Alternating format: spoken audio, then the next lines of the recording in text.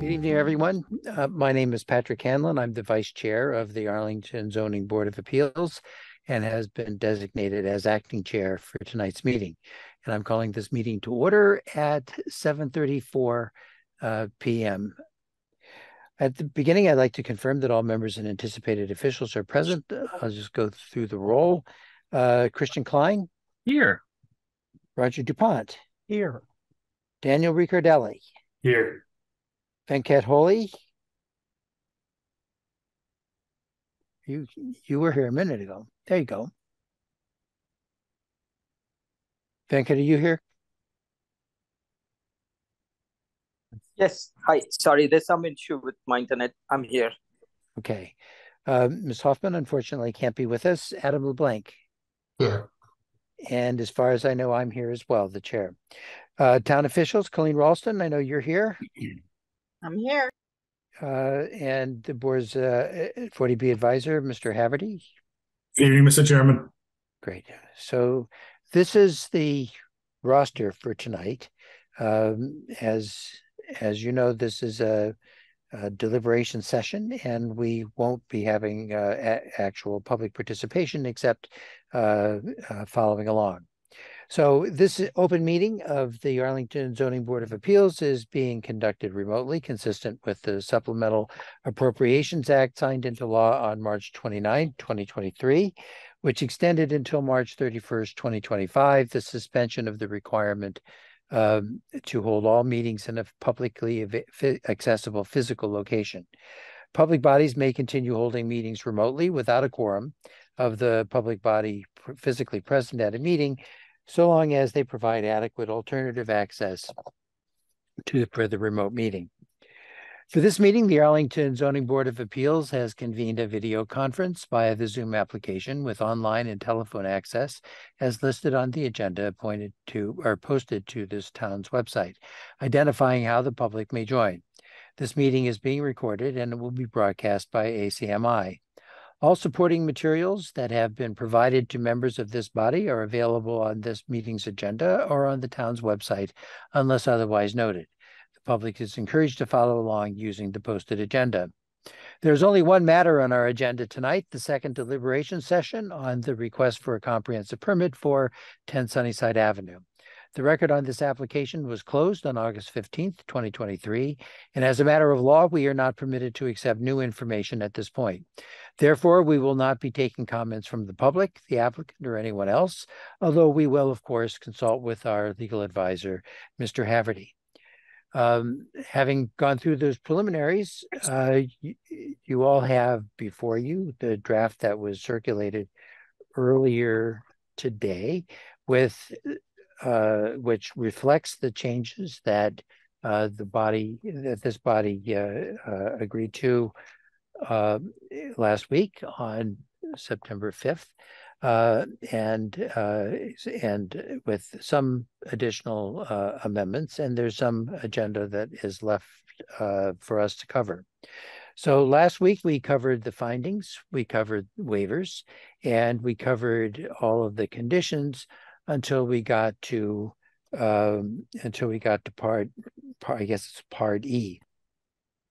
And I'd like to start there tonight and pick up with where we left off on part E, even though there are some other amendments and changes that will on the matters that we already dealt with, but we'll go through E to the end, and then we'll turn back to looking at the facts and some earlier conditions that have some changes in them, and the waivers, which generally are just a few odds and ends. And then I hope that we'll be ready to begin the process of winding up this proceeding, which began with a hearing back on May 2nd. So we've been at this for a while, although by 40B standards, that's, I guess, not that long.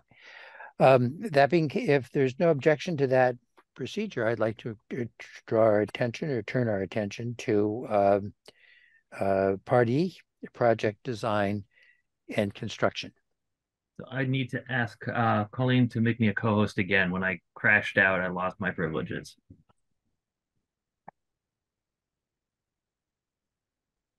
All set.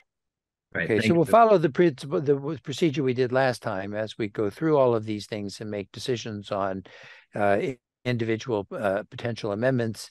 Mr. Klein will put those will make those changes there so that at the end of the proceeding of our discussion tonight, before we look at the proposed permit as a whole, we'll have a complete draft that doesn't need to have anything else entered into it. Mr. Haverty, did you want to? Your box just had a yellow border, so I thought that. It's weird. I don't know. Maybe right. some background noise. Okay. All right. So we're at E, and the first place that we haven't indicated a change was at the bottom of E1, but I've never been able to figure out what that proposed change was. I think there's an extra carriage return. I see. Okay. Well, I assume that we'll accept that one. And I'm worried that if I fix it, it'll change all the numbering. So I'm going to wait. that is a danger. The next one has to do with and has been here in here for some time. It addresses the procedure for a pre-construction conference with members of the public and with others as well. And is sort of similar to what we did in 1165R, 1165R. This also, make sure that I'm correct about this, but this also includes the provision that was suggested by the applicant about maintaining an open website that would keep people informed of the nature of the activities that are taking place in real time. And that this would be open, as the last sentence says, access will be prominently posted at the construction site during the construction period, so people who are interested can log on and get the information that they want. So I wonder if does anyone have any comment one way or the other on this one? Mr. Chairman. Mr. DuPont. So as I am looking at that, I just sort of flagged the middle of the paragraph where it says, additionally, the applicant shall prepare a list of additional parties interested in notice and shall provide notice to such parties. I wasn't exactly sure what that entails, because the provisions of 48 Section 11 are really clear. So they say, who gets notice, how, and all of that. But this additional parties interested, I didn't know how to define that. So I think it's prescriptive, and if you're telling them they have to do this, I'm not sure how they identify those additional parties interested and how notice would be given. So perhaps that's already figured out and I just had missed it, but that's the question I have on that. So the applicant, hold on, we seem to have lost Mr. Holy here.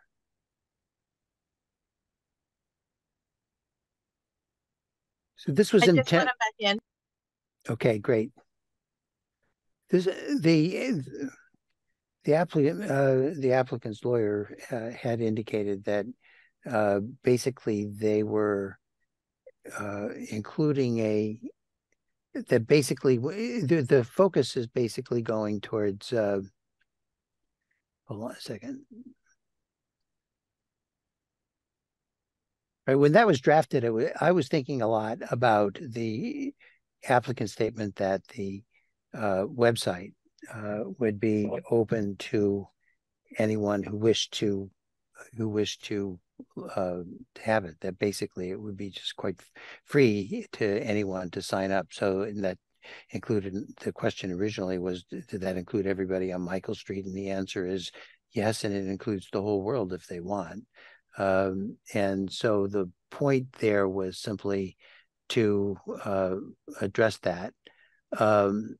I guess I'm not wholly clear that, I mean, that its position there is just before we get to the website. And so it looks, it's in an odd spot. for that. And I agree that it would be very difficult. It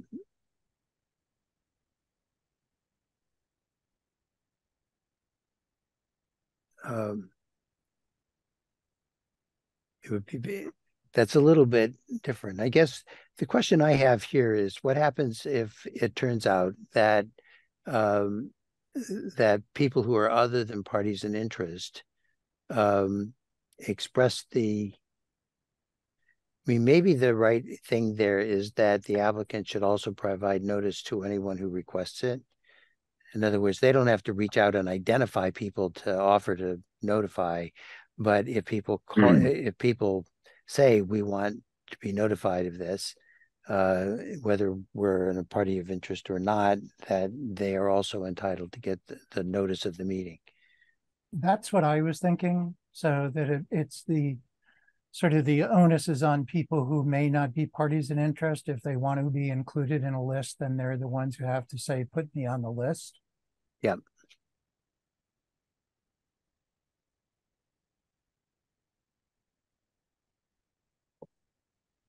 I guess request to be notified, is that the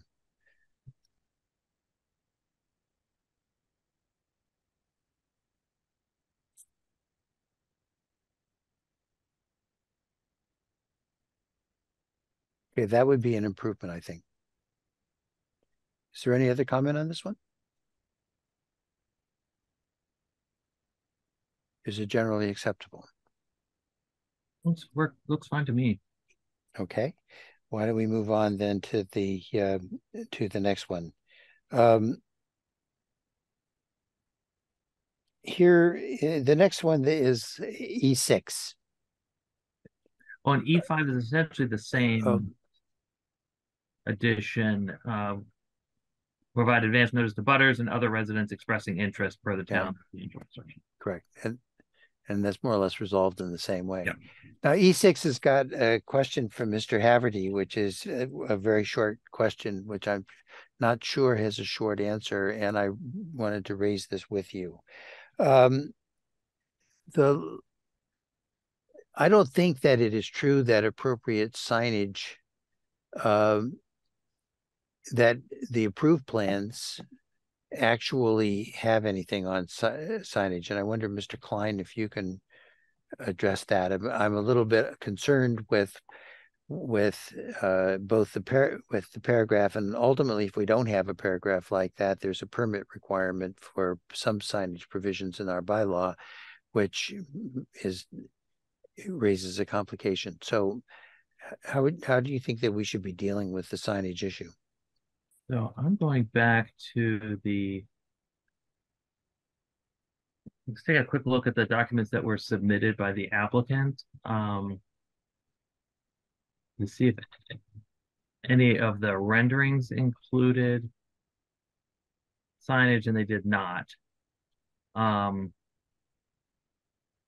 So then we have a couple of options in that regard. So thinking back to other projects, there were some comments that we had to include about site signage at Thorndike Place because they had substantial site signage, right, for traffic and stuff like that. That's not really the case here. I don't recall us doing very much in terms of 1165R or 1021, 1027 Mass Ave. I think here we could so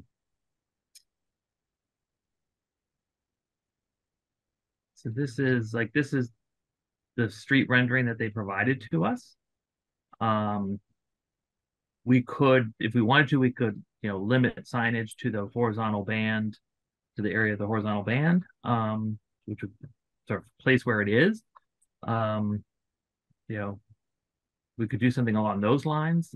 I think the safest course of action is to just simply require appropriate signage to be shown on the final plans, consistent with the Arlington zoning bylaws sign requirements. So then as long as whatever they show is consistent with the bylaw, it's not really of a concern. and it's covered in the permit. If they come back and they want something, that requires relief, then they're going to have to request a modification. Right. Is there anything that, because the board no longer has jurisdiction over signage, it's not something that I've paid much attention to. I do notice that there's a permit requirement. Is there anything that needs to be said to say that? Well, this is a comprehensive permit. This is so the permit, right? All local permits. So the only thing we want to do is make sure that we're stating that it has to comply with the bylaw. Okay. So would it be helpful to say the substantive provisions of the bylaw, just to make clear that we're not dealing with the procedure? Yep. Mr. Chair. Mr. LeBlanc. Would it be appropriate for us to add exterior signage in between appropriate and signage, just to make clear that it's the exterior, because there's a whole lot of interior signage that needs to be done as well. I think that's fair.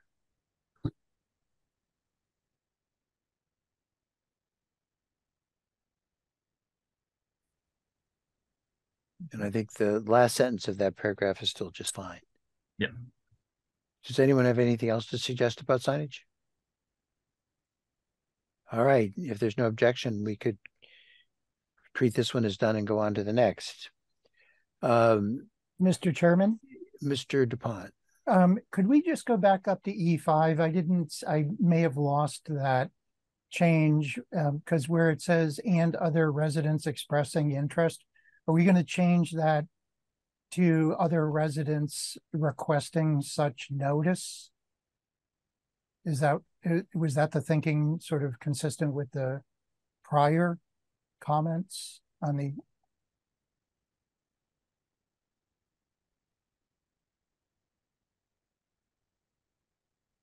We could do requesting notice again.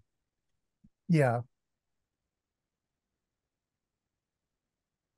Yep.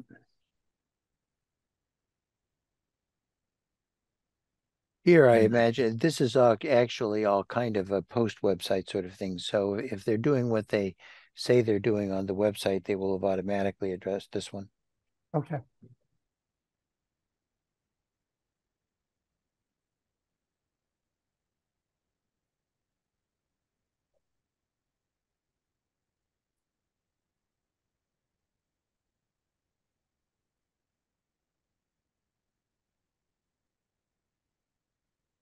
That just matches the language now.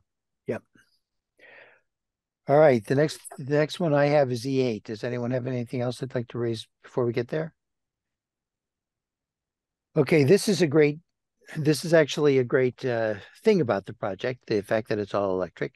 The applicant basically, all along there has been a question about whether or not domestic hot water would be electric. And the applicant's final position on that is that they will make it gas, but they'll also, make it convertible to electric when it becomes feasible. The way in which the applicant had suggested a condition would have actually required them to use gas, which they disavowed.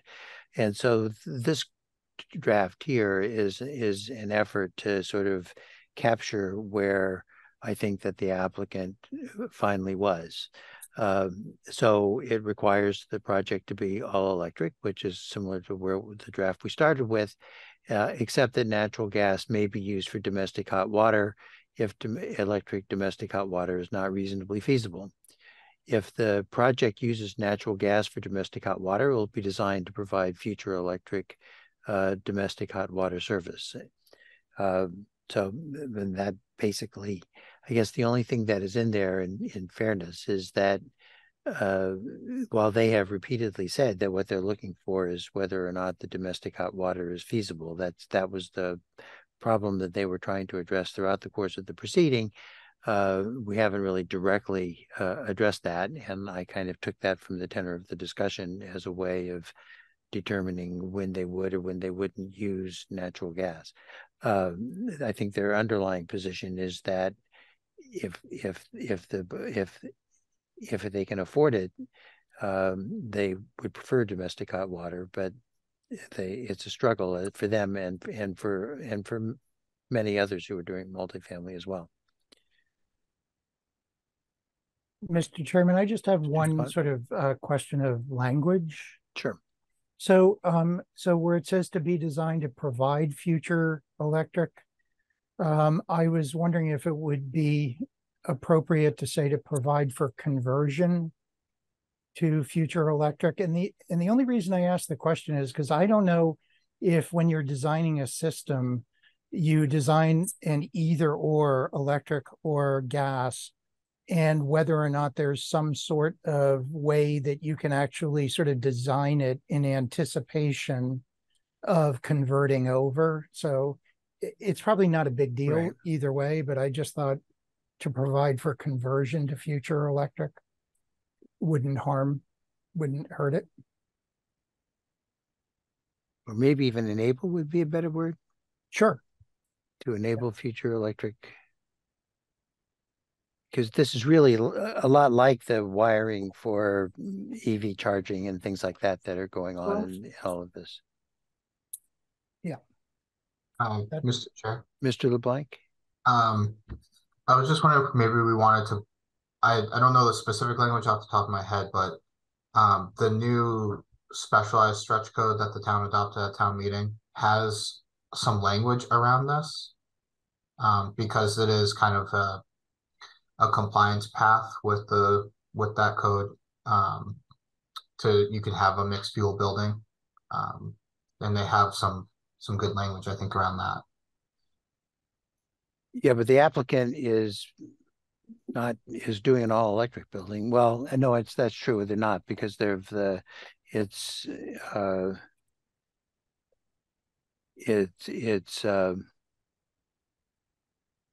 because of the domestic hot water. If they use domestic hot water, it won't be all electric. Mm-hmm. But I'm not 100% clear what I mean.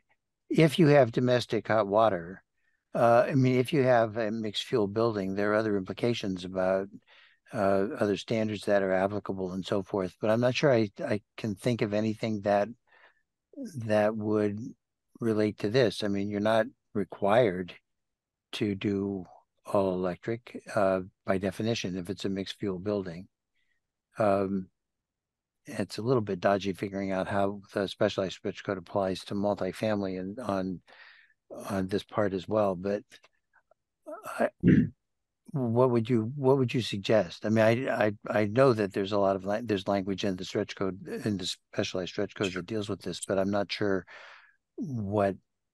I mean, there's no point in our restating that. And what is the point from the stretch code that you think should be in the permit? I think the words conversion to help make this more solid. Right, because I don't think that the thought of eventually converting to electricity is in the mixed use pathway. I mean, the obligations that come from being mixed use have to do largely with your building envelope and that sort of thing, solar and various other things like that. But I don't think that, well, there is a general requirement for, well, you're right. There is a general requirement for providing wiring, pre-wiring for conversion to electric. Yep. Mr. Chair. Yeah, Mr. Riccardelli. But I think the language that we just reviewed and what's on the screen now, you know, if they're following the specialized stretch code anyways, they're already beholden to that, so we don't need to restate that they need to pre-wire and do all those things that are part of the code. I think that this stating that it enables the future conversion to electric is good enough, because they'll be following that new specialized stretch code either way. Yeah, well, at least they will if they get their first building permit after January 1st. Yes. Okay, so are we satisfied with the language that now doesn't have any red in it anymore? Yeah. Okay. The next, Mr. Chair, yes, Mr. if I Hoy. may, if I have one small thing, wouldn't the way I'm thinking is, couldn't any project be able to convert to electric, irrespective of what the system currently is? So could we just say that the current design to enable future conversion, so that the current design incorporates things that will enable or make it more ready, to pick up the word that you said on the solar readiness. Well, yeah, they actually will have solar, but I mean, this isn't intended to insist on solar residence. No, what I'm saying is that any project could be converted in the future, right? So how is this different than any other project? Is that the current design should have some features in a way that would enable the conversion, right? Right. So how is That's that? correct. I mean, basically, facilitate isn't quite enough and enable is too much. But what you're aiming at is conceivably, I mean, really, actually, Mr. Holy, this is similar to the point that Mr. LeBlanc is making and attempting to find a way to, I mean, in the stretch code, it's pre-wiring. Right. And I frankly don't know what it is with domestic hot water, because that involves a different set of problems than the problems that come from changing to heat pumps. So I don't really have the knowledge, and I don't think we have in the record the knowledge to be able to be much more specific. So I guess do we want to leave it at enable or do enable and facilitate? I don't mind saying enable and facilitate. I think that works. Yeah. I mean, remember that this is actually one where we're not beating on their head. We're just basically accepting their offer. Yeah. Okay.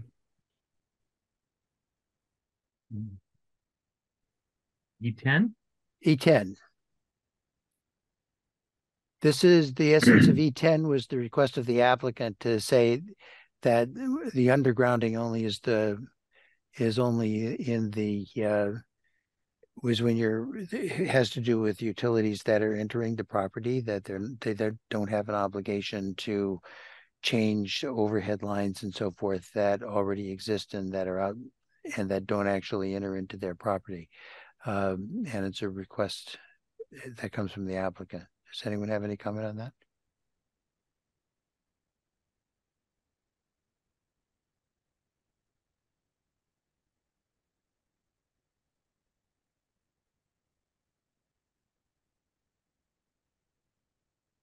That's fine.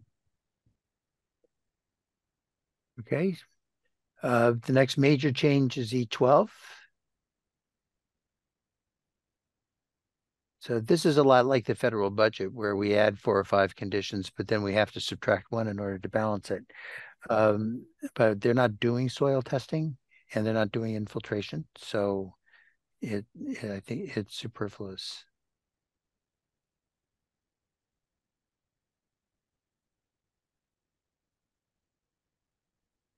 Yikes.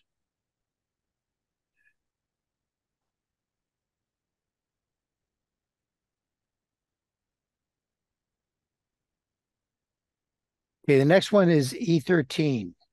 This relates to the concerns that were expressed by the applicant on the need for going outside the ordinary hours of operation. And I wonder, Mr. Klein, if you could explain this one. Sure. So essentially, the waiver request was to change the weekday hours from starting at 8 a.m. to starting at 7 a.m. and then the Saturday hours to 8 a.m. from 9 a.m.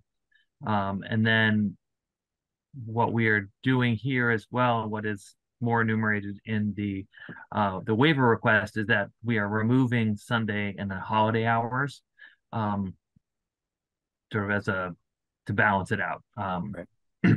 And then the part that's here in blue and red, the hours may be extended on a temporary basis as necessary by written agreement with the Director of Planning and Community Development. It's a little more affirmative than the request from the applicant, which was just that upon notice of the Director of Planning, and if there's no response within 14 hours, 14 days, it's assumed to be accepted. I think it's more important that there be an affirmative response. Just to point out that there's also nothing in here about extraordinary circumstances or anything like that. It's essentially if it's reasonably necessary. The example that Ms. O'Connor gave us had to do with pouring concrete, and where you can't just stop in the middle because it changes its nature overnight. So is there any further discussion? Is there any discussion of this one? All right. If there's no objection, we can proceed to E14.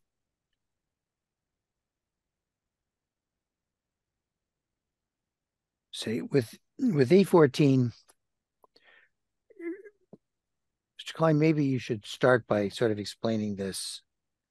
So E14, that first line, the one that's highlighted, used to be a part of E13, but we had it just sort of felt sort of tacked on, so I had pulled it off. But then we did have some conversations about parking and not having construction people park on the street. And so I just wanted to add this second line that the contractor may make arrangements to park vehicles on adjacent private property, but public ways may only be used for deliveries and by a prior arrangement with the town of Arlington unless included in an approved CMP. So that basically, when they're developing the CMP with the town, they can include in there provisions about parking and whatnot, but it's that they know that they can't just assume they can park on the street, that it has to be a part of the CMP. Okay, so when we dealt with this on August 15th, and Mr. Grosshandler addressed all of this. And I think that the provision that is in the orange sentence relating to arrangements to parking vehicles on adjacent property is one of the things that he said that they were trying to do. He was also agreeable specifically to no parking on Michael Street. He wanted, however, to be able to allow, I think the context here was basically controlling employee parking rather than sticking earth moving equipment there, but wanted to be able to park where parking was otherwise permitted or in front of meters. So this is, I mean, somewhat narrower than Mr. Grosshandler thought he wanted, but it is less specific in that the applicant is perfectly willing to commit now that no matter what, they won't let people park on Michael Street. And I guess for me, at least, I'm not quite sure what works or what doesn't, and whether they need anything beyond they need any to be able to do the parking that would be prohibited by this. I would sort of like to have a bit of language that says that, you know, that whatever happens, the people from on Michael Street are protected from this. There may be some discussions about other things and agreements with the town, but I'd like to have Michael Street have the protection that the applicant had agreed that they would provide to them. And I wonder if maybe just in no event will employee parking be allowed on, or would construction parking be allowed on Michael Street? Is that?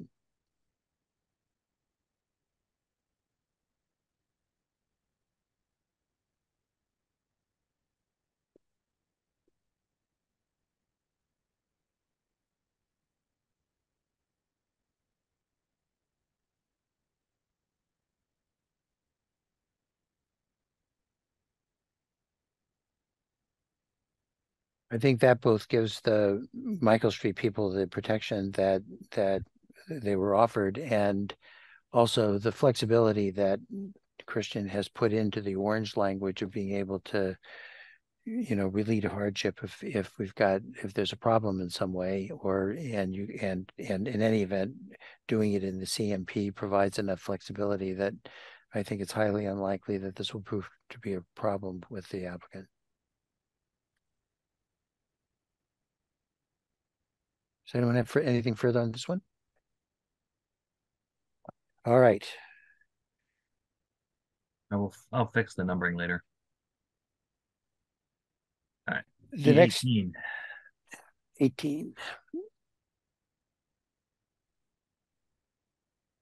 think it's evident what that relates to. Is there any discussion? Okay, if there's no objection, let's go on to the next one. I have E22. Mr. Chairman? Yes. I have a question about E20, and I was just wondering, as I was reading that, I was thinking actually of the town's bylaws with regard to snow removal on sidewalks and such. And I didn't know, because I think that, the premise is that they are obligated to follow whatever those bylaws are anyway. But I didn't know if it was worth mentioning, because one of the things in particular, this is a narrow street. And one of the sections, so it's actually Title III, Article 1, and the applicable sections that would relate to this building would be 25, 26, and 33. And 33 would have to do with not, shoveling snow into the street. So, I mean, I could take the position that it's totally unnecessary to make any reference to the bylaw, which is binding anyway, or I didn't know if people felt that it would be useful to make reference to that just to remind them. So it's a question. I don't really have a suggestion one way or the other. I just wanted to know what other people thought.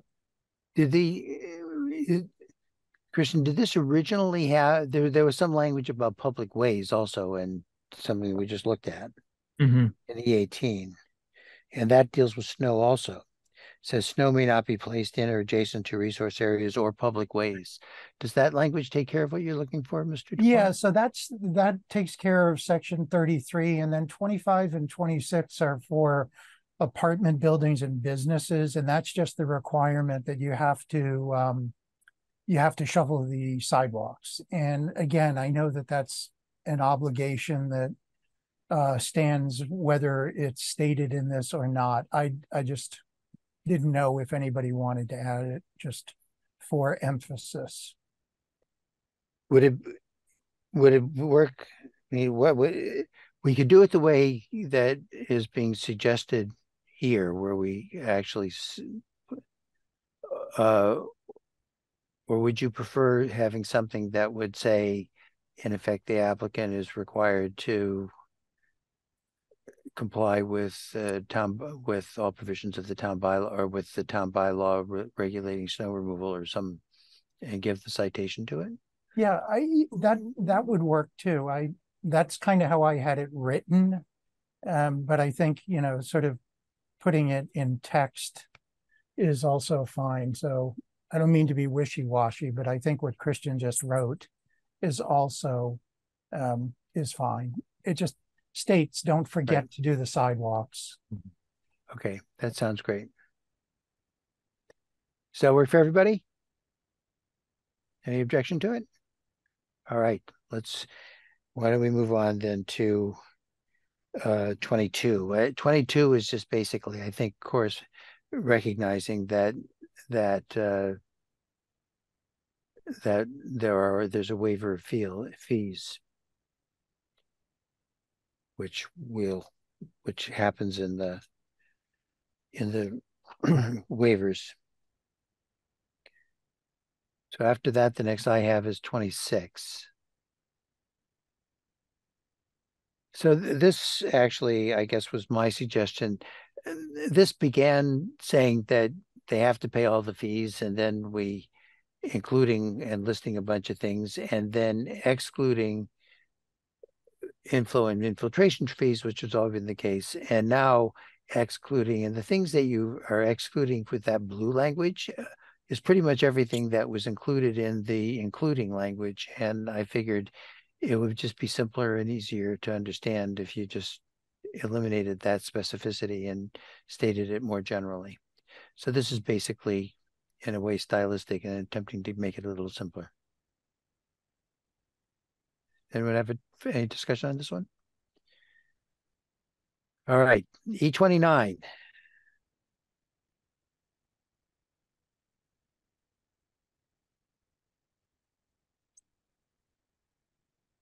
I can. So yes, go ahead, Mr. Klein. I was to say, so essentially on the prior project, we had received CMP information ahead of the hearing. Close of the hearing here, we did not.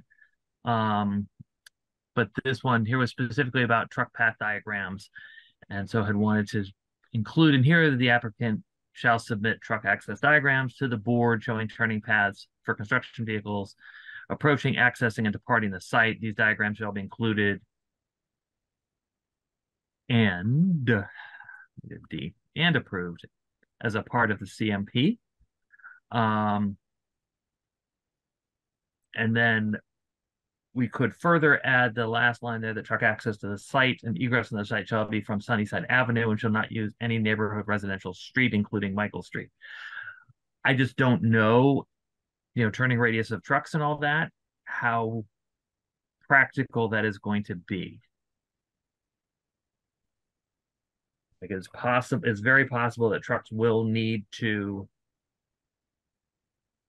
they can come from Broadway down Sunnyside, but I don't know if they would actually have room to U-turn or any way turn around before, right? And whether they would have to leave straight. We could exclude them from Michael Street, which would include them from a larger part of the neighborhood, and then they would need to stay essentially on Sunnyside until they get out to Mystic Valley Parkway. Oh, but to do that, I mean, how would you get out to Mystic Valley Parkway? Sunnyside doesn't go all the way through, although there is a later street that connects you up with another street that does. I guess I think I'm the one who raised this. I did think it was useful to try to keep people off Michael Street, since that could get to be a significant thing. But we don't have much of a record here that shows how feasible that is. I was kind of depending upon the 5 architects on the board to have a judgment on that, and at least Mr. Klein does have a judgment that it might be problematic, and so I'm willing to back off from this one. Mr. Chair. Mr. Riccardelli. I agree with what Mr. Klein just said. I think we might be overly limiting them, and then if we do that, we may be forcing all the trucks onto another small residential street that may create another issue. So okay. So if nobody is too nostalgic in seeing that go, we can get on to the next one, which is the F. I think we go over to F. F1 looks to me a lot like a stylistic change, but Mr. Klein. So basically, it's just a clarification that access from the site is going to be from Sunnyside. That people are not. It should be obvious given that we don't have multiple entry points. Right. But okay. Is there any comment on that one? All right. Why don't we go on to F3?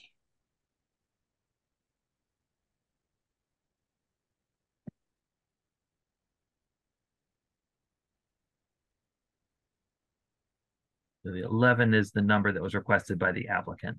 Right.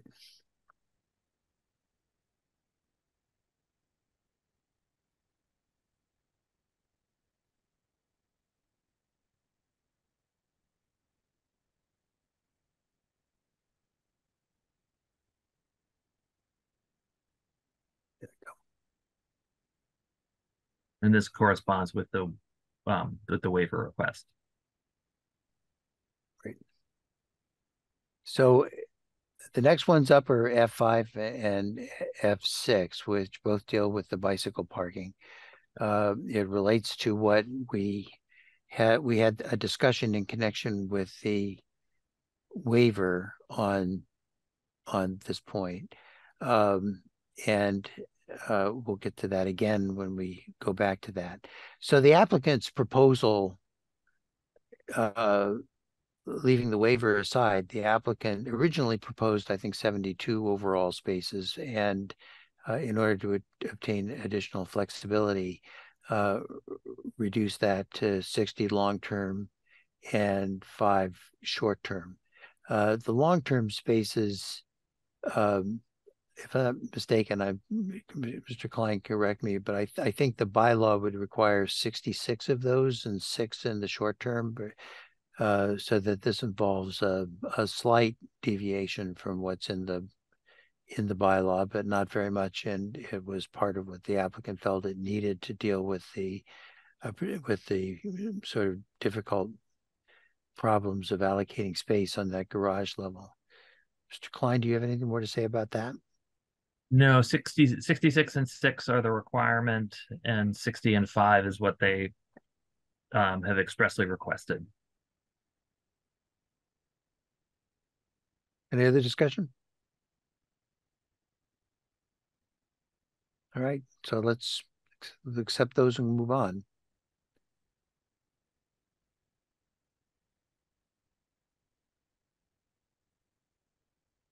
F8. F8. So I've learned a lot about F8 in the course of the afternoon, and I'm going to keep my mouth shut on it because I haven't really necessarily studied up for the exam yet.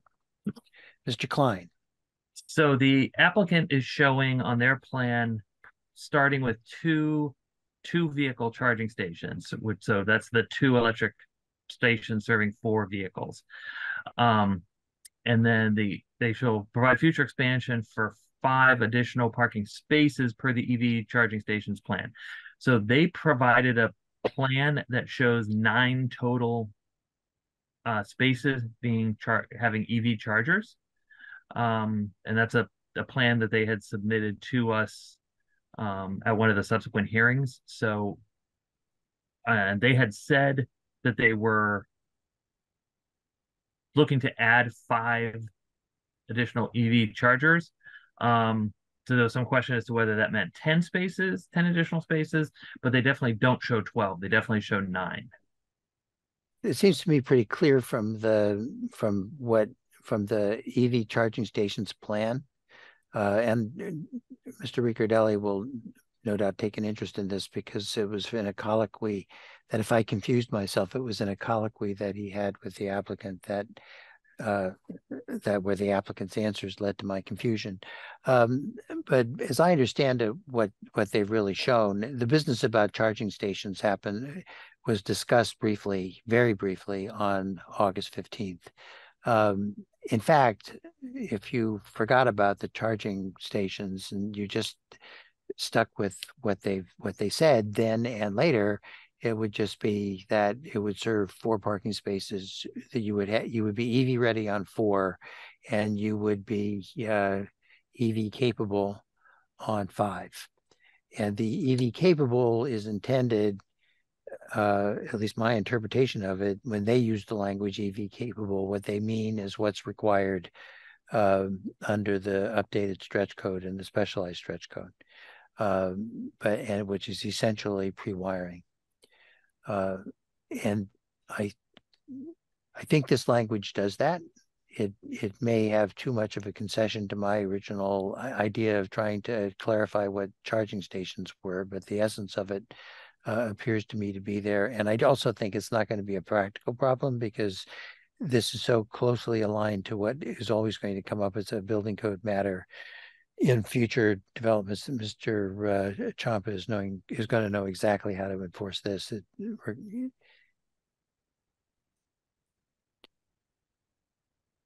Any further comment? All right, so the next one.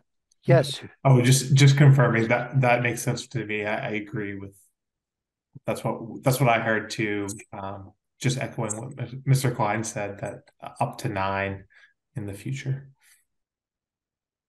Great. Okay, the next one we have here is 10. Mr.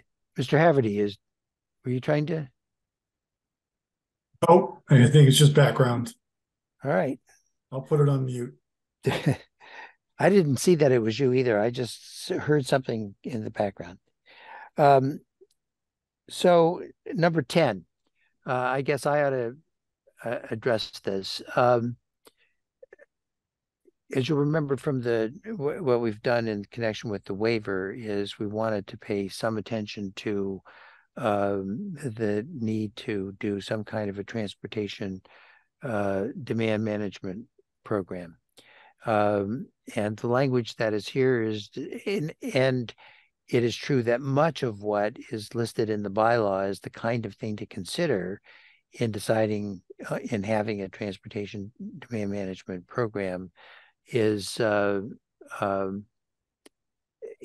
things that the applicant can't do, like charge for parking, because of the nature of the financing that underlies the 40B process. And so, or at least that it does with their kind of a proposal. We had a long colloquy with Ms. O'Connor. They're really interested in providing things like notification to people and so forth. So the purpose of this is really to require in more detail a transportation demand management program, which already was required by the draft that Mr. Haverty developed originally, but which elaborates it a little bit more and emphasizes their willingness and ability to do certain things and to provide some basis in the decision for a view that we take in the waiver section, that we think that the transportation demand management program that is envisaged here would be sufficient to justify the exercise of our discretion to reduce the number of parking spaces from 39 to 21. And so that is kind of what the purpose of that is. Any discussion? All right. That would bring us to 11.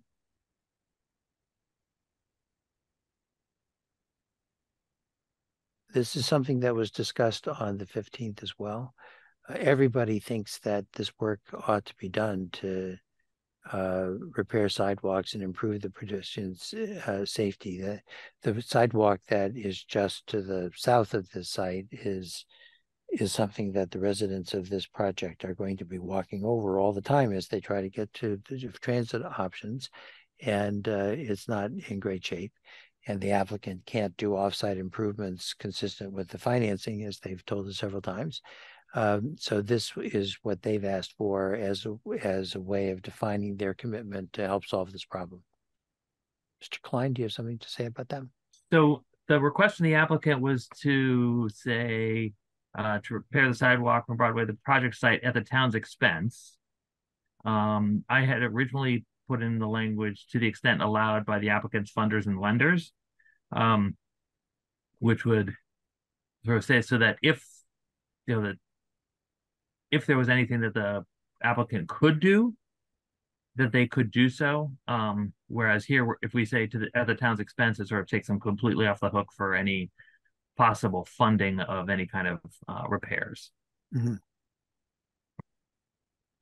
But they were very clear that they couldn't pay. So I think this may just be two ways of saying the exact same thing. So it could just say to the extent allowed by the applicant's funders and lenders and at the town's expense. We could do or if that makes more sense. Right. I wonder if it would make sense, just in an abundance of caution, to say at the expense of the town or other third parties. You never can tell whether there's somebody else who might be able to step up to this, a foundation or something like that isn't the town. Could be the state even.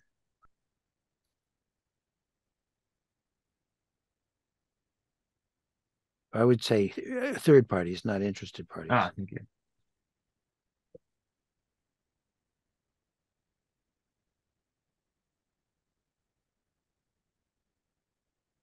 That probably doesn't make any practical difference, but at least it expands it out notionally to include other potential people who could fund it.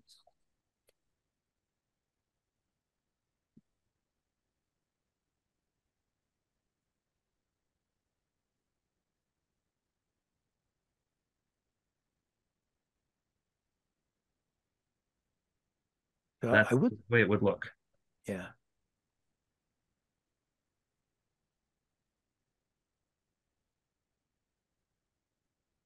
All right. Is there any further discussion of this one?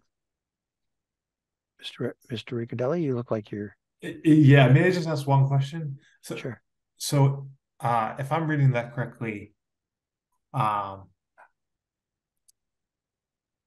support efforts. So are we asking them to do the work or just coordinate with potentially the town who would do the work off of the property of the project site?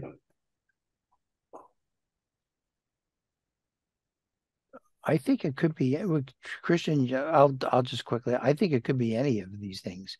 But working with the department, I mean, it is conceivable that the Department of Public Works would say, we'll throw in a few extra dollars, and as part of the same construction program that you're starting in, it would be efficient for you to do it while we do this. And that would be, I'm sure, one of the things that might happen.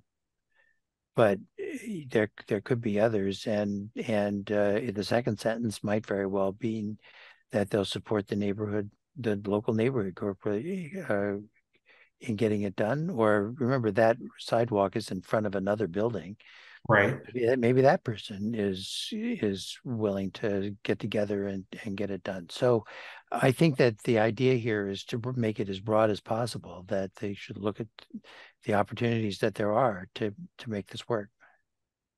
Mr. Klein? Yeah, I mean, essentially, it's not to encumber the applicant to have to do something, but that to the extent that they're able to assist, they ought to assist. Understood. This is reminding me of our tree discussion on the last 40B, where once it was off the site, it got kind of tricky to ask someone to do anything. So right, I understand why this is a little bit vague in terms of how we phrased it. To some extent, it's aspirational. I mean, if all of us and all of the people who spoke to us were willing to write to the Department of Public Works and saying, please help do this, pay for this, or we could do something at town meeting. But it's hard to deal with these situations, but it's better to deal with it this way, I think, than to let it go. Yeah, understood. All right, number 12. We're in a heavy, there's lots of red here in 12 and 13. So this one, you'll remember that one of the things that we've been talking about right from the very beginning is the safety of the entrance at the garage.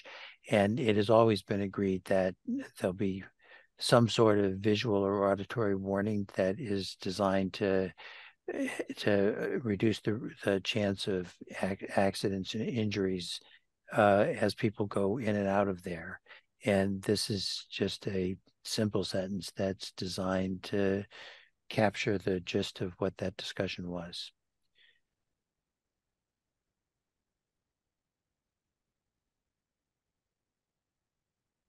Obviously, we did not get into the details, and ultimately, the town's Mr. Alessi is going to be the person, or his successor will be the person who has to decide whether this is an appropriate system or not. Mr. Chair, may I ask Mr. Riccadelli? Does the town do we have a regulation for that, or is that just, do we have a requirement for auditory and visual warnings? Mr. Klein, I don't believe we do, but I don't believe we do. Okay. I only ask because, and just having worked in, Cambridge, and other towns in Boston, sometimes the bylaw explicitly asks not to have the auditory warning because it's very disruptive to residents because it goes off so often during the day, and it sounds like an alarm bell. So just posing that question to the group, that that's why often in urban settings you'll see the flashing sign, but not the beeping.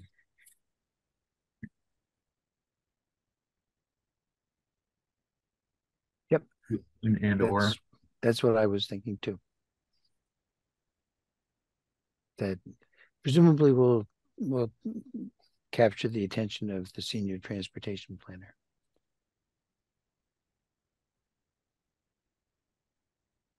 Okay, number 13. I'll let Christian, Mr. Klein, why don't you take this one is mine. So it has nothing to do with the garage door anymore. The applicant, so this was basically, we had discussed establishing a loading zone in front of the building, in front of the project. And there was also some discussion at a prior hearing about the narrowness of the street and the inability to that currently there's parking all the way to the corner, and so it makes it difficult to see around the corner when you're trying to leave the street. So essentially what this is the just saying that the applicant shall propose to the Transportation Advisory Committee that the town establish a loading zone on Sunnyside Ave, and in addition shall request that a no parking zone be established at the corner with Broadway to better accommodate vehicle queuing at the intersection.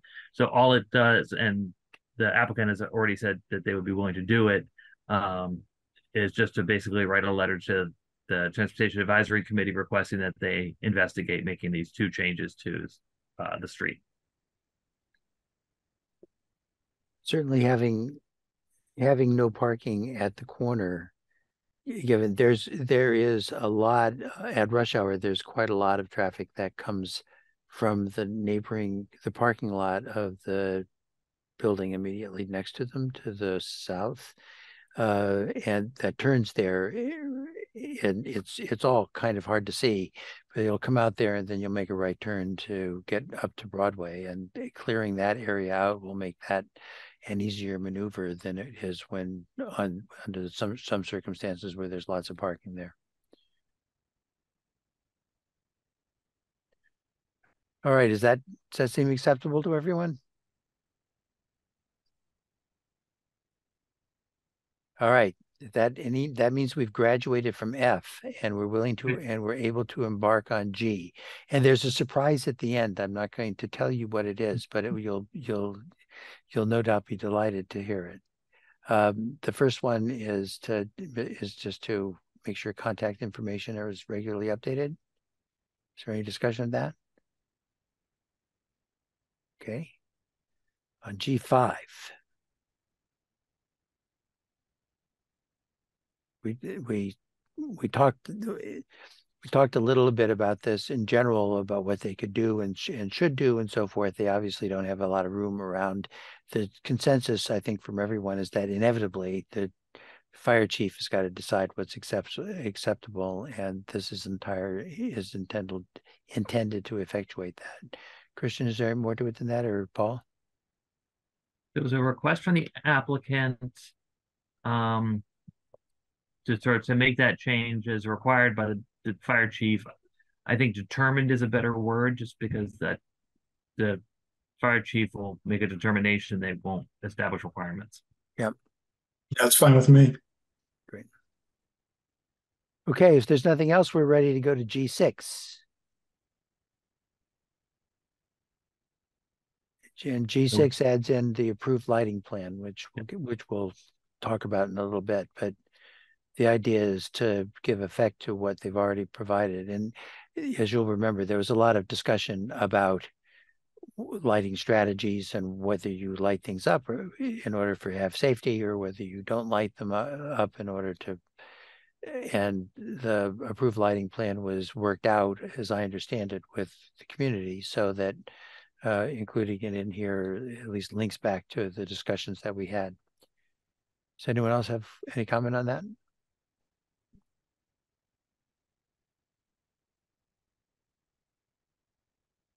All right. So we're now down to 8.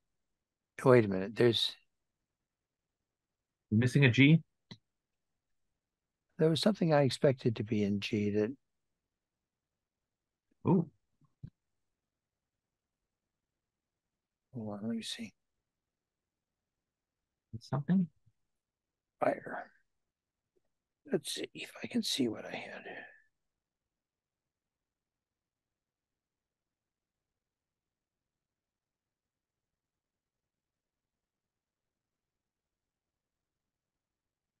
Well, apparently not. I'm not seeing what it is that I looked at, and I'd have to go back to an earlier draft to try to remind myself what it was.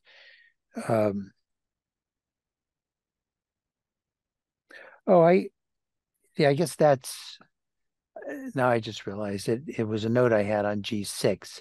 I don't feel really strongly about this, but everything else on here the heading here has to do with the police and the fire department. So anybody reading this opinion is going to look at police, fire department sorts of things. And it's on the lighting plan, it seemed to me that that's more a design issue than a police issue. And that while you could put it anywhere, it's not the first place somebody would go looking for something that has to do with lighting. And I wanted to raise with you the possibility that it would be appropriate to move G6 to the portion that deals with design that we already dealt with. I don't feel strongly about this. It's really just a matter of trying to make it a little bit more user friendly.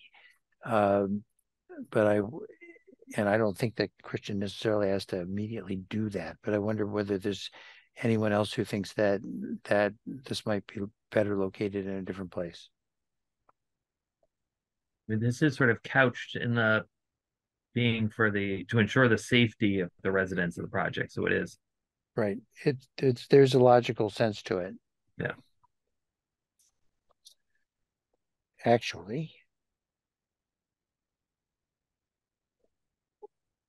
I don't know that if we said, if G were to say police, fire, emergency medical conditions, and public safety, that would solve my problem, because it's just really a matter of alerting people that this is a place where you might find a provision of this kind.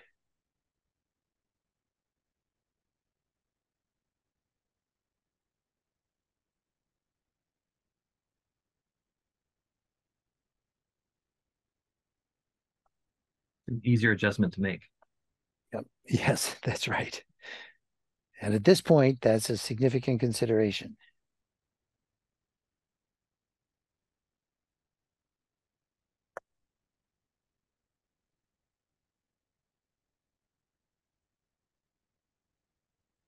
Are we into the H's? Yes, we're ready for it to get into the H's. H5. The only thing is H5. This was at the request of the applicant to have Public Works work with them on the disconnects. Right.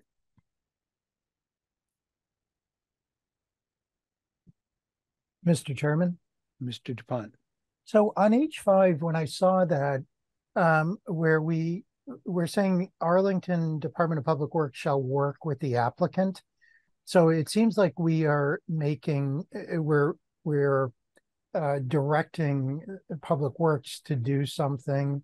And I wasn't sure whether or not, and now that you've said what you said, by the way, it gives me pause, but I didn't know whether it would be better off reversed, saying the applicant shall work with the Department of Public Works on permitting disconnects. But maybe if it was requested by the applicant and they want to emphasize to the town that they need the town's help, perhaps it should stay as is. But when I read it originally, we're directing the applicant to do all these things, and then all of a sudden we're directing the Department of Public Works to do something, which seems out of keeping with the rest of what we're doing.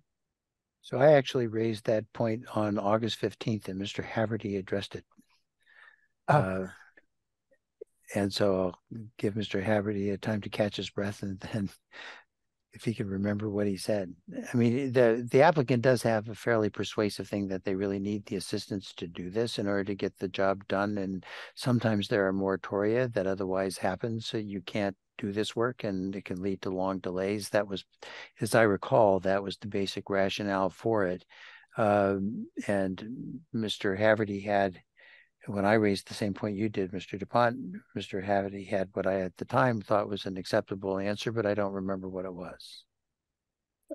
Well, neither do I. Would people be more? I mean, this seems to be appropriate as drafted. I'm okay with it. It just sort of stood out. That's fine.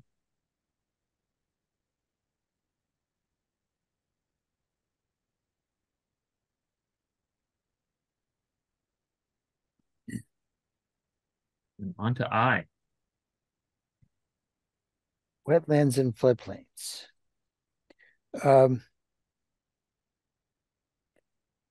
only one major change in I that I can see offhand. Yes, it is in I4. And I wonder if Mr. Haverty, if you could, excuse me, Mr. Klein, if you could address that one. Yeah, essentially this was originally written for the projects we had where there were landscaped areas that were within under the jurisdiction of the Conservation Commission. And we don't have those kinds of things here, neither do we have lawns. And so just saying that the application of plant nutrients shall comply with state law, and no other herbicides or treatments are approved. Just leave it at that. Is there any discussion of that? Okay. So the next section, section K, is what has the nice surprise, because actually there's not going to be a section K because we skipped over J. So now we're going to make it all J instead, which makes it at least notionally shorter. Other than changing the numbers, the major change here is in what will become J5.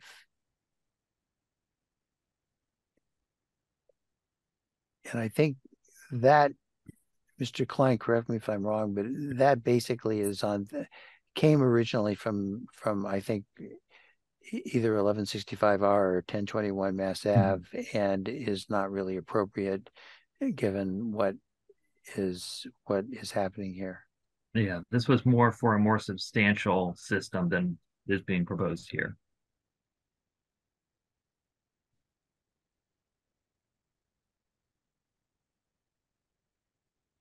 All right. I think that's it. Oh, with this exception, assuming it turns out to be true, there's a blank on the record of the vote, and I'm hoping that you will agree with me that in the decision, it's in the last part, the record of the vote, that we would be able to enter 12 there. All right, so we can go back. If there's no objection, is there anything else on any of the things that we just covered? We have a few more things to raise at the beginning, including the sort of numbering of the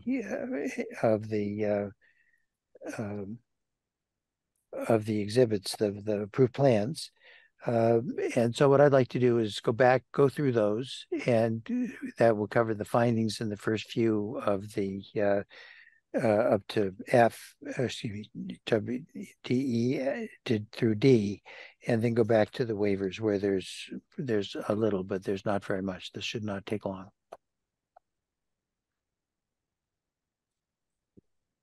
All right, so I'm sorry. I was just taking the highlight off of number 25. 31, this is, I think, just a numbering issue. With 31, I had written something that was supposed to go in that I promised last time. That is now 32. Mm-hmm. Yep. At 31, there's something.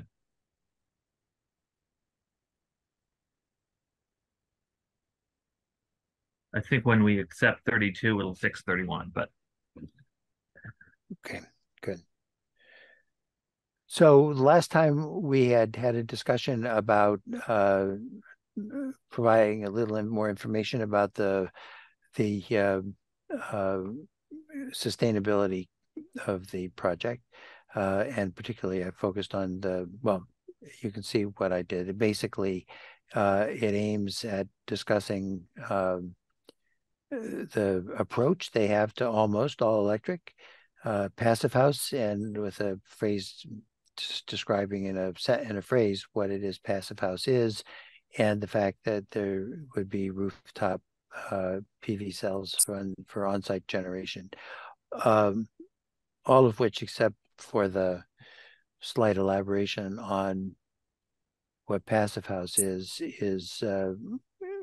taken from their submission. So it's really just intended to just be a straightforward discussion. There's a footnote there. I think it may be the only footnote in the entire thing, but it refers to the specialized stretch code, because I think one of us at least had suggested last time that they thought it was appropriate to mention that they would be required to do some of these things anyway, and that would be true of passive house.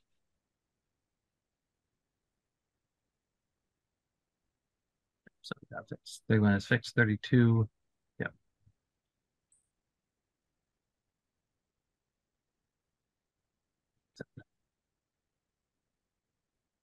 Mr. Chairman. Yes. Mr. Riccadelli. Mr.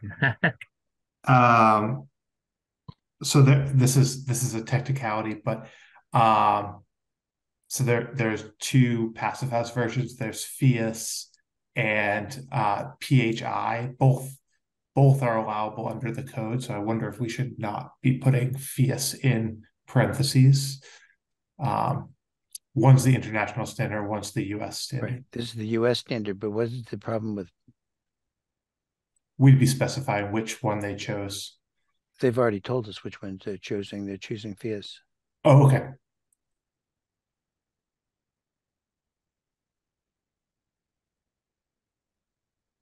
This, of course, is only a finding of fact, right? So it's not like it's a condition that they have to do it, but that is what they've said they're using.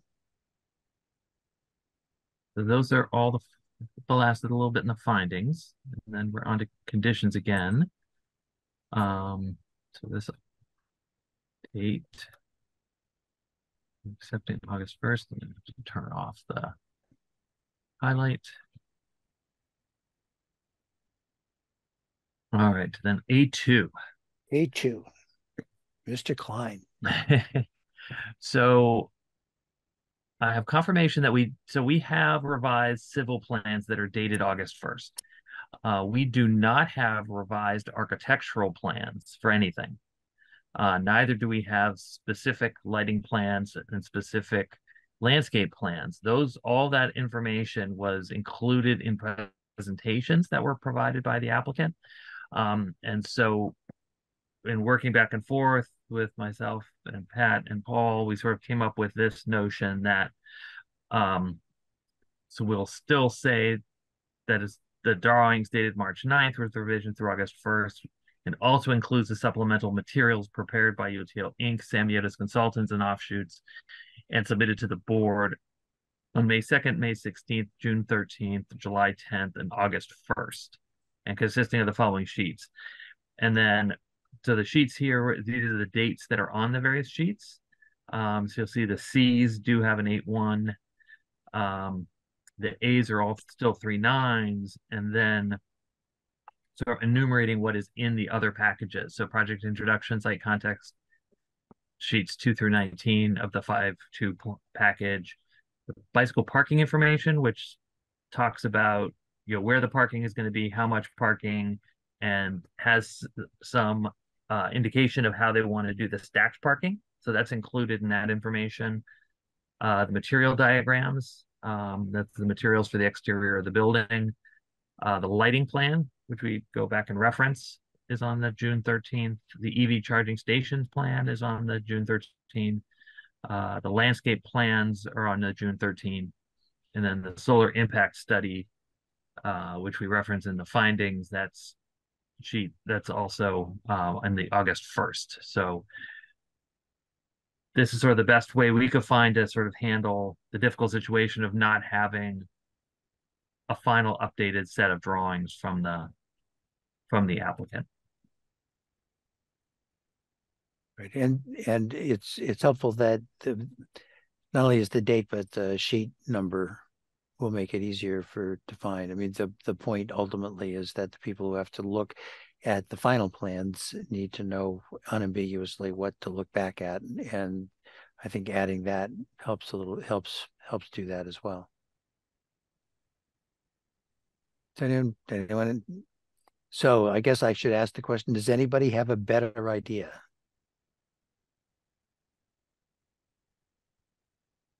Any suggestions or objections to doing it this way?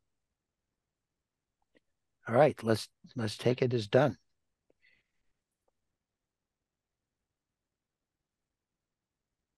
Okay.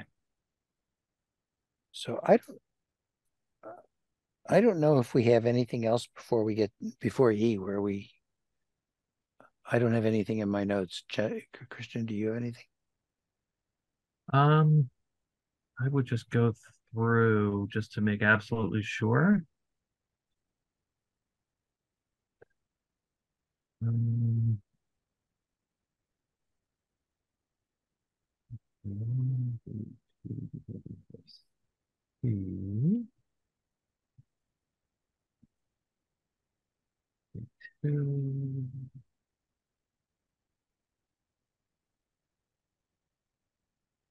These so D2B, the request from the applicant was that the plan shall be, this is about the management plan, and they had asked that it be submitted after its approval by the Executive Office of Housing and Livability. I had just wanted to recommend adding submitted to the board because it's unclear as to who it's supposed to be submitted to. Okay. Is there any comment on that? All right, seeing none. All right, and then the E's we just did. I just haven't got around to we got all it yet. Yeah. All right, so we can jump forward all the way to the waivers at this point. E5, yeah, we did that. We did E6.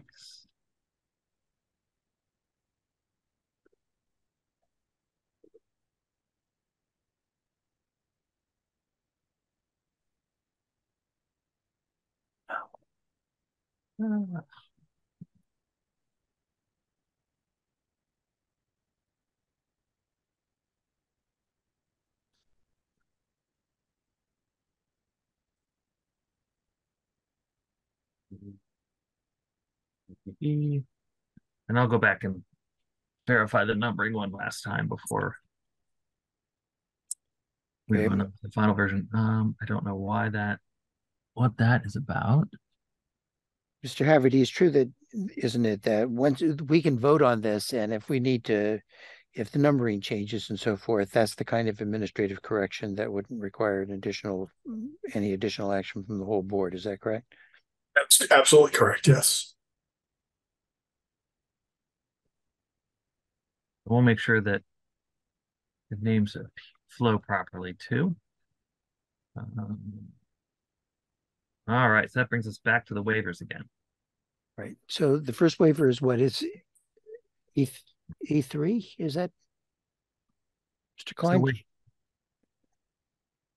So waiver 1 we were fine with. This is the step back. Waiver 2 has to do with the 24-foot rear yard. So it's only going to be 5. Number 3 has to do with landscaped open space and usable open space.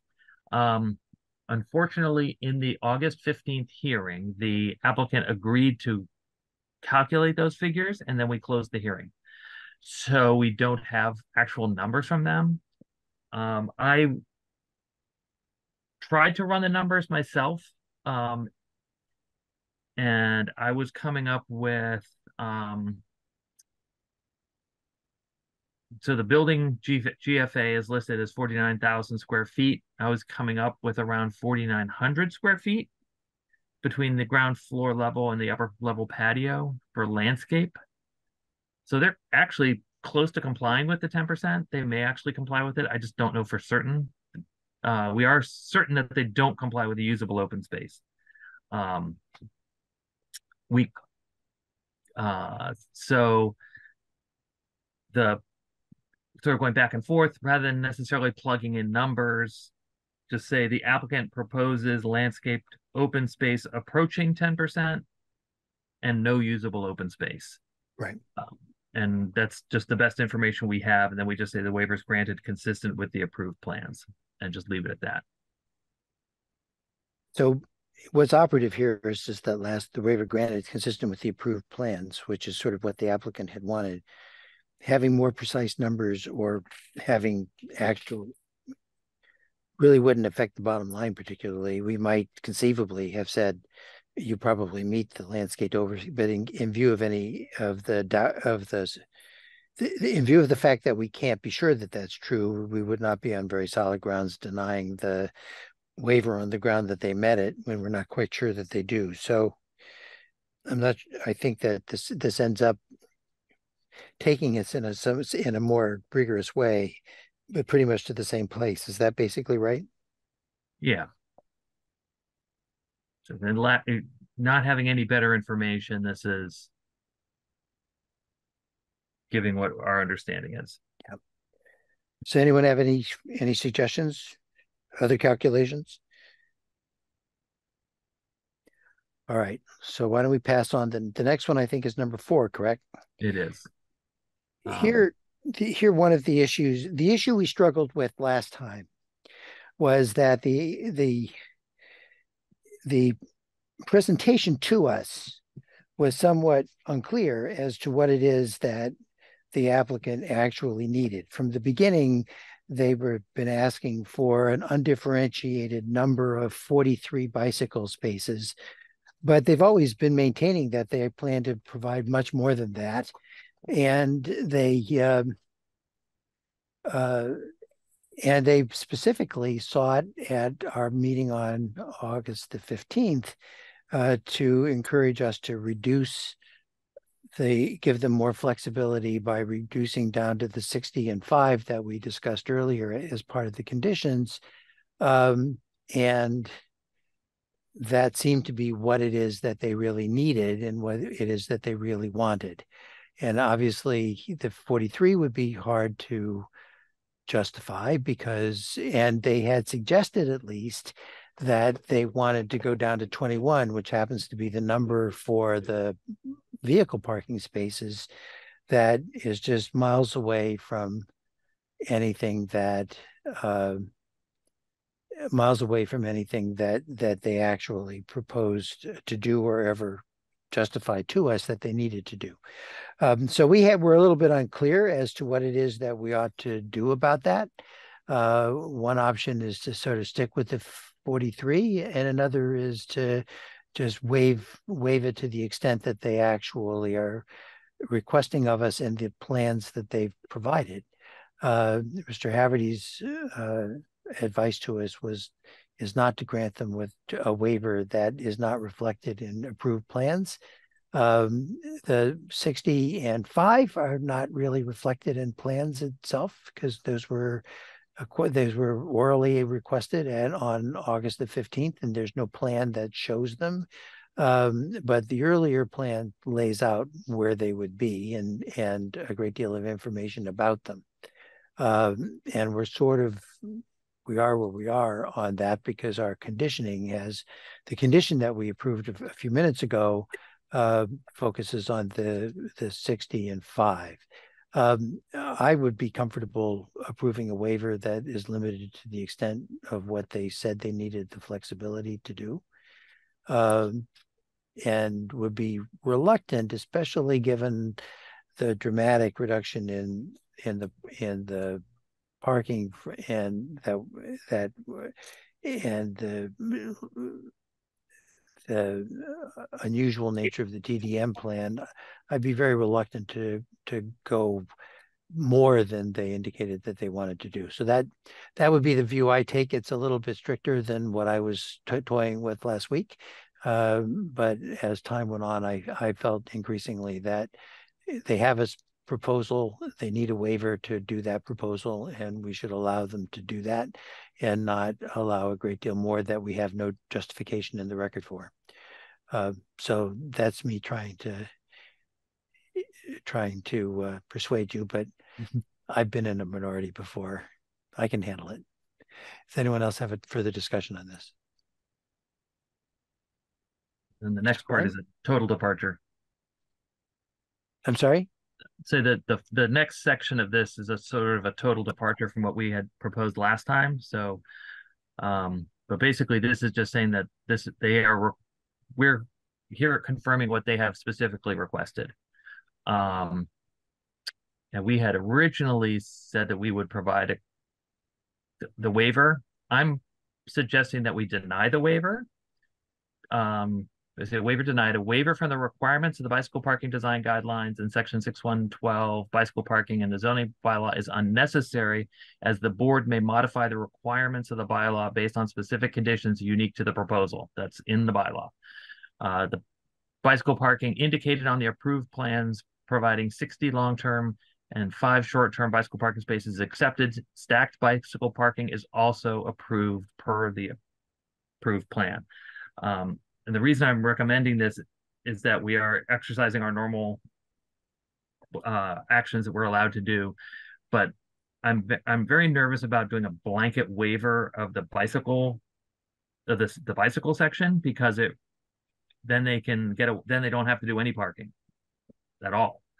And there's other provisions about like the size of bike parking spaces and things that have never been an issue that would also just be discarded. So I think it's important to maintain that. The only thing they've really talked about is the stacked parking.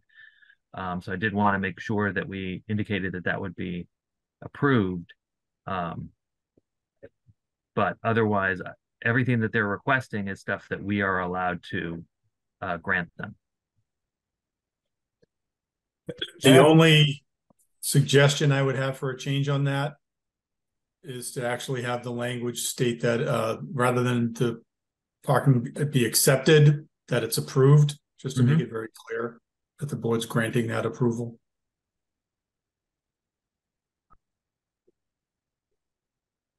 So what would you have? So and 5 short-term bicycle parking spaces is accepted. I would just change accepted to approved. Okay. Okay, yeah. Just to avoid any confusion. And that language is already there in the the approved plans is already there in the next sentence as well. Correct. May I ask a question about this one? Absolutely. Mr. Dricadelli. So this is referencing the approved plans, and after our last session, I was trying to track down the numbers, and when I look at the latest architectural plan set, which like Mr. Klein pointed out, is has not been updated in quite some time now.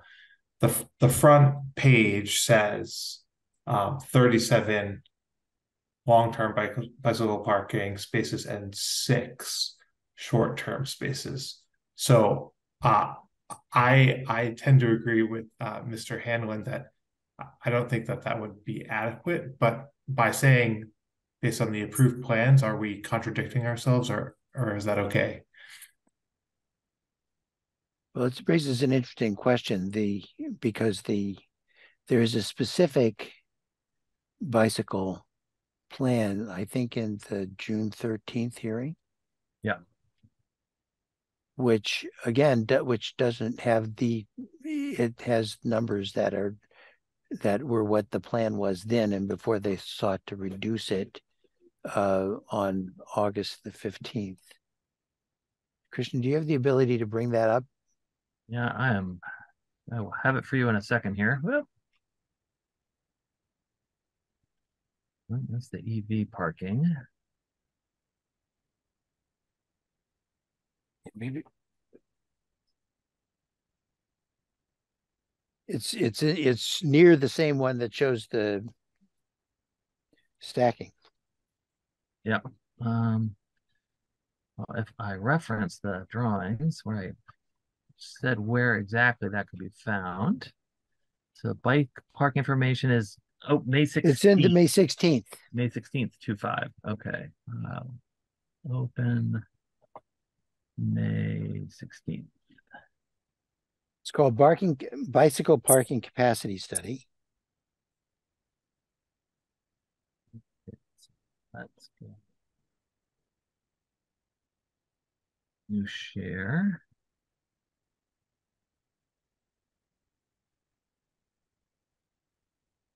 Here they calculated there that the total required was 64.8 spaces and that what was being provided was 64 spaces. That's long term. And at that time they were at 4.8 spaces and 8 spaces. And this shows sort of where it is, everything was supposed to be. Now, what we don't have, it would have been great to have, but all we got was a request to take what they had before and to reduce it down to 60 long-term and 5 short-term.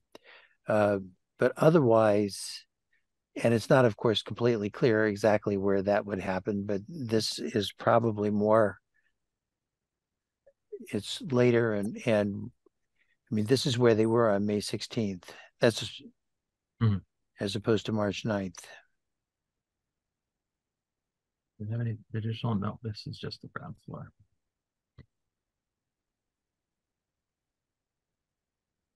So we could going back.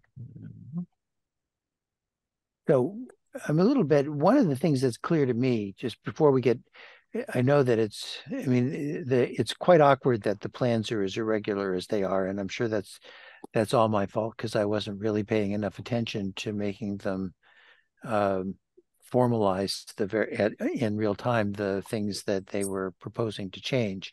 But the fact is they're proposing 60 and 5.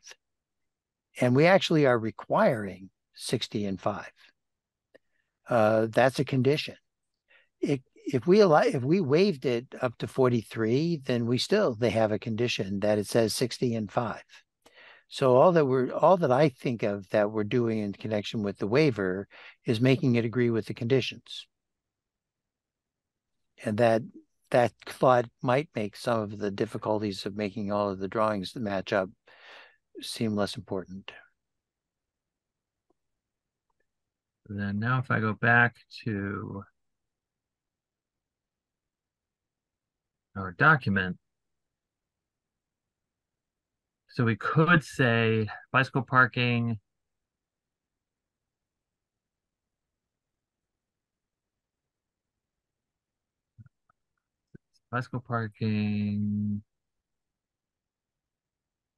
providing 60 long-term and 5 short-term bicycle parking spaces.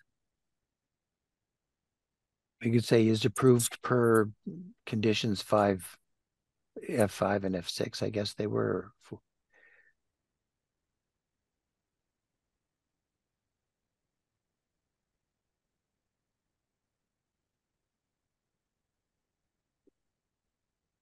F5 and F6.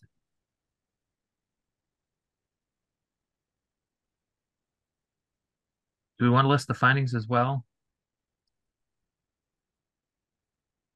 I don't think so. I guess, I mean, my sense of it, well, the findings are there and what they are. I guess the thing is they're not regulatory and the conditions are.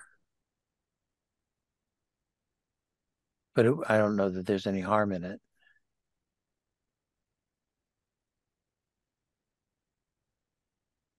The bicycle parking information plans, is that what I called it in A2? Bicycle parking information, just bicycle parking information.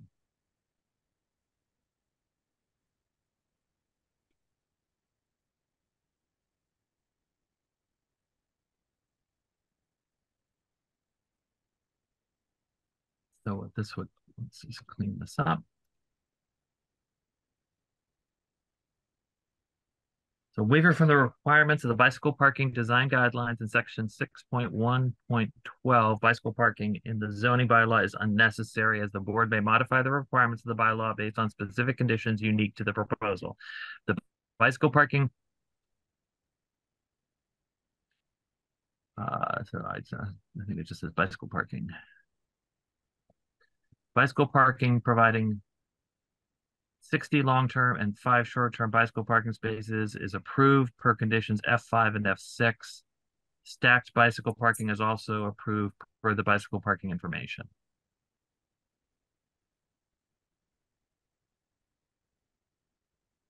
They provided.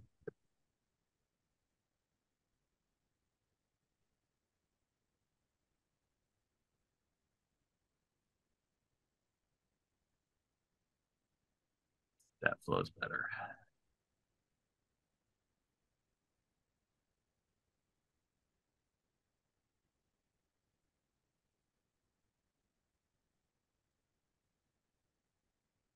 Bicycle parking consisting of 60 long-term and 5 short-term bicycle parking spaces is approved per conditions F5 and F6. Stacked bicycle parking is also approved per the provided bicycle parking information.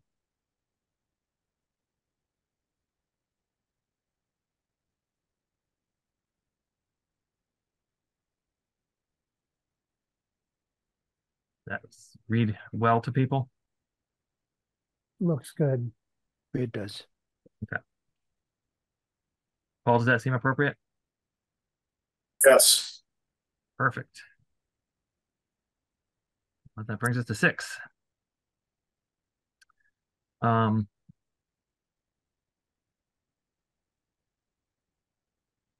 the applicant requests a waiver to allow 11 spaces. They had said 60% or 11. I wasn't sure if we wanted to include the term 60% or not. I think if we don't, we're just saying 11 spaces and we're not in any jeopardy either way. Right. There's a certain cognitive dissonance that comes from the fact that they're providing 21 spaces and 60% of that is 12.6, and yeah.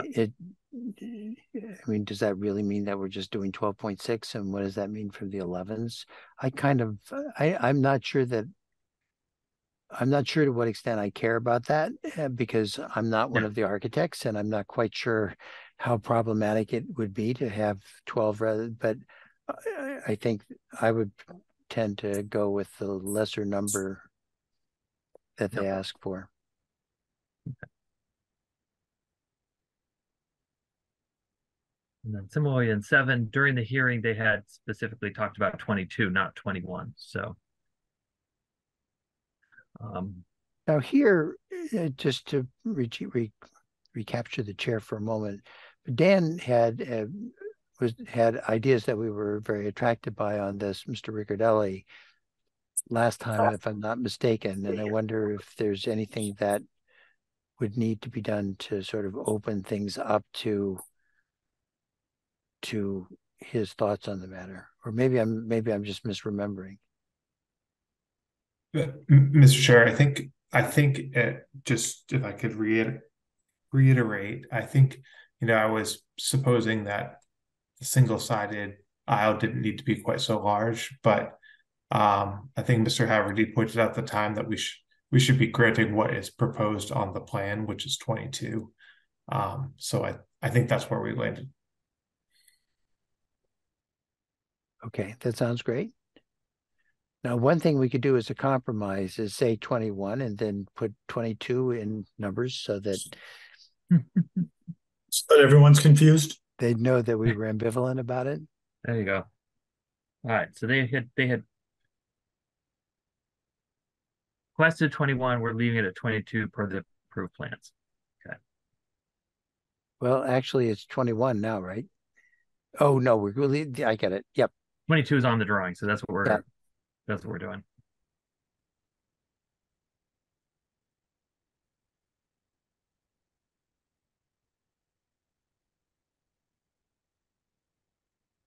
And then I just thought at the end of the decision, it should say it's the end of the decision, so people don't go looking for another page. That's a good idea. The end. with fancy Gothic type. Just to get that out there. So there are no more comments or track changes. That's everything. All right, so we're now at the point where we reviewed the entirety of the decision, that we can put in 12, which makes me feel very happy, although we haven't achieved it yet. So what I was, just in terms of a procedure, we've usually gone through and given each of us an opportunity to say as much as they feel they have to say on where they stand on it, and I would call the roll, allow us to do that, and then at that point accept a motion to approve the plan that we have before us as we've amended it this evening. So having done that, I guess let me just call the roll, and you all know that you get to do Miller.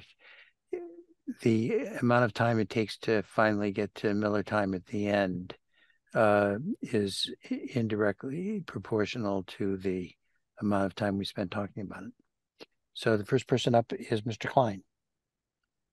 Well, thank you very much. So as we had sort of said we're reviewing initially the amount of time we've spent on this application. It was opened on May 2nd.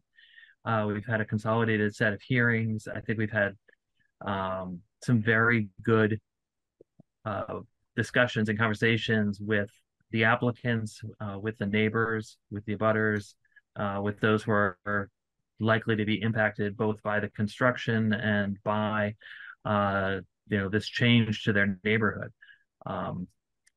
But I hope that everyone sort of comes away from this with a sense that what the board is really looking to approve here is a project that is put forward by the Housing Corporation of Arlington to provide residences for both current and future residents of Arlington who don't have an opportunity to share in the benefits of living in our community and in our town.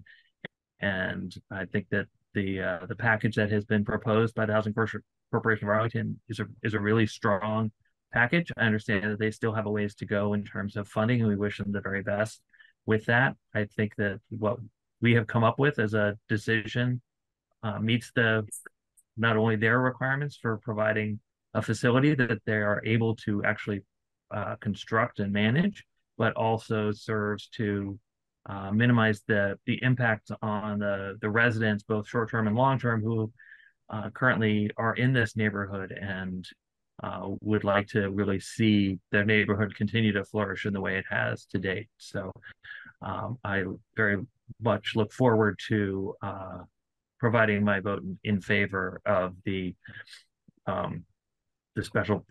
comprehensive permit application with conditions. Thank you, Mr. Klein. Mr. DuPont. So I would just second what Mr. Klein had just said very comprehensively and eloquently, and add that I was really gratified in being part of this process. I think that all of the people involved, the applicant, all of the consultants on both sides, and the public, who I thought expressed their concerns in a way that was were very constructive and very supportive, even given some of the concerns and doubts that they had about it. And I just really appreciated the collegiality and the collaborative nature of the process through all of this, and really would like to commend the other members of the board as well as the other participants as to the amount of attention and and focus that they gave to the process. Thank you, Mr. DuPont. Mr. Riccardelli. Yes, I'm happy to echo what the previous two speakers said as well, and I'm looking forward to voting for this, especially like a couple of you as a East Arlington resident. Looking forward to having an all affordable housing development on our side of town.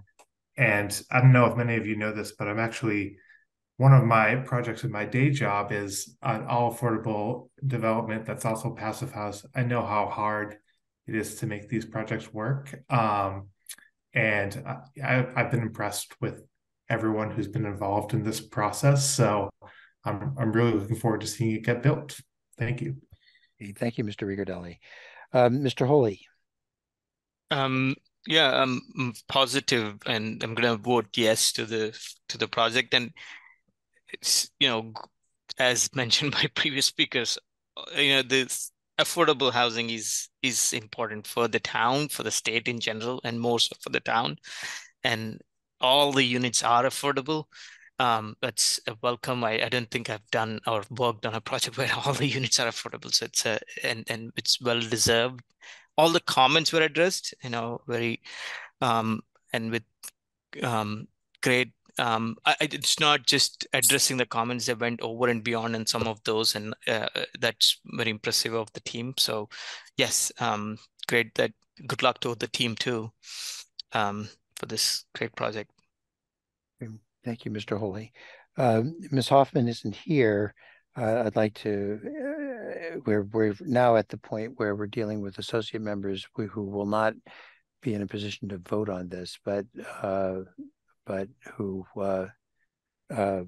certainly are appropriately can comment on what they think about it. So, Mr. LeBlanc, I'm afraid you're going to end up being a non-voting member when we go down to the roll again, but you're still with us on this one. Yes, I think everyone's kind of said a lot of the same thoughts that I've had on this project. Kind of in the same vein of Mr. Riccardelli. I'm over in East Arlington as well, kind of right down the street from this project, not that far. So it'd be really great to see what I think is a pretty well designed project going up. Based on what we have. So it's really nice to see a nice, well designed piece of affordable housing going up. It's kind of a rare feat in around Boston. So it'd be great to see this go up.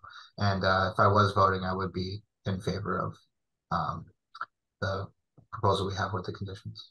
Okay, thank you, Mr. LeBlanc. So that just leaves me. I think I agree with what with what everybody has said.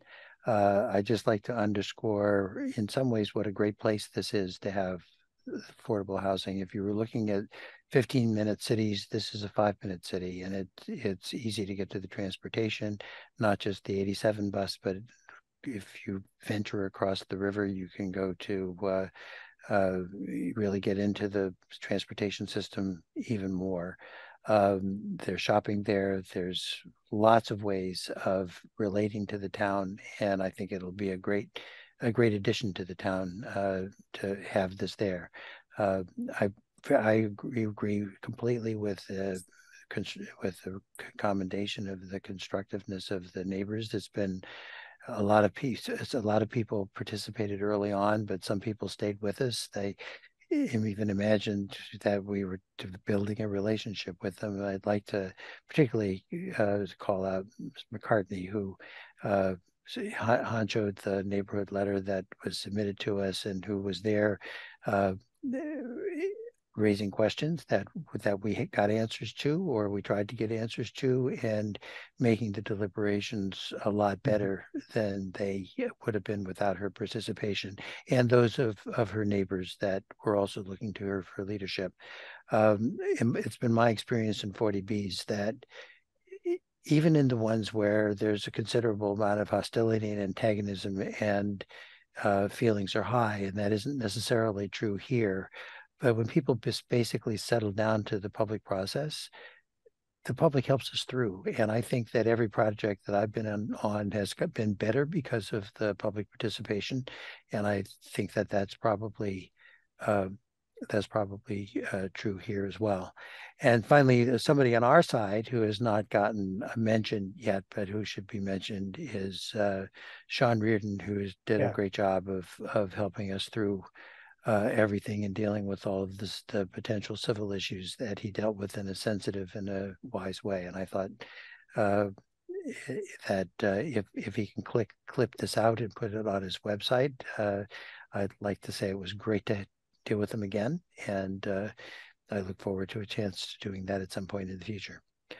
So like the rest of you, I will vote on this when I get the opportunity. But in order to have that opportunity, somebody has to move to approve.